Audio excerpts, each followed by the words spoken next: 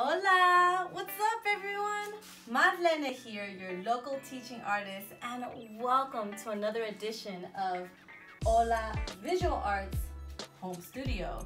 And I'm not gonna lie, y'all, I am very excited about today's project because, well, first of all, you guys are literally in my house right now, so welcome, bienvenidos, mi casa, tu casa, welcome. And second of all, I really like this project because you don't have to go out to a fancy art store to make it happen. You guys can literally find all these materials around your house or at the local store. So clear some desk space and let's get our art on. So today we're going to make these really pretty prints, and we're going to learn a technique called styrofoam prints or styrofoam print making. So in order to make these happen, you're going to need the following materials: a pair of scissors, a pencil, a pen, a pack of washable markers, and the more the merrier. And I got this pack at Rite Aid for like $7-8. Really good deal. Need a bowl with just, a little bit of water in it. Need a styrofoam plate or a container. You guys can wash a container from the Chinese food, right? A straight edge or a ruler, a book's cool, anything that will get you a straight line will be just fine. Finally, you're going to need 2 pieces of regular paper. Okay, step 1, we're gonna prepare our materials. So we need to prepare our printing plate and we need to prepare our design sheet. So what we're gonna do is we're gonna grab our styrofoam plates and we're just gonna cut out the round part, because what we really need is just the flatness. We need a flat surface.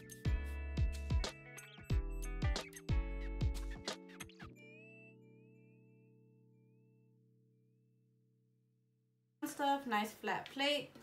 Then what I'm going to do is I'm going to grab one of these edges and I'm just going to cut out a really thin diamond.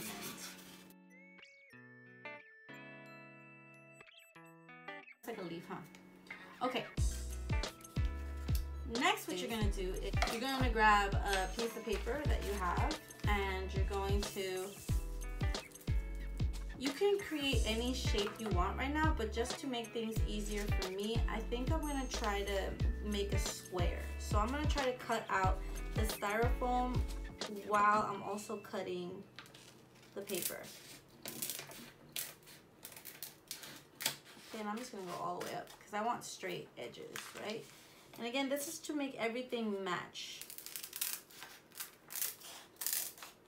Okay, so you see how I'm keeping the two together, and I'm just making kind of like, I'm making a rectangle basically, or a square, just so everything matches. Ta-da! And I have this really nice, so my design plate and my styrofoam plate both match the same size, and that's what we really want. We want them to match. Next, I want you to grab your 2 sheets, and I want you to set aside your styrofoam and hold on to your design sheet, because here we're going to draw a pattern that you want to print. And anytime I make art, I love to be inspired by different cultures. So I'm going to continue my art journey south.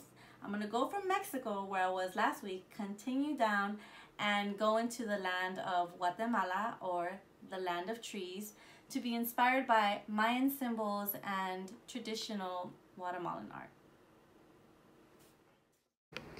Artistic expression in Guatemala stretches back to the Olmecs and the Mayans, and in many ways, contemporary Guatemalan art is still a product of that history. Unlike European art, Mayan art does not focus on making something unique or new.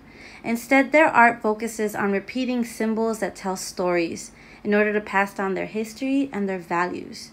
Symbols that can be seen in their weavings, paintings, and masks. Today we're going to be inspired by one of the Mayans' most important symbols, the symbol of corn, or maíz. Corn was not only critical to the Mayan diet, but it also held a spiritual significance for them. You see, the Mayans believed that human beings were created from maíz. White corn was used for bones, yellow corn for muscles, black corn for eyes and hair, red corn for blood.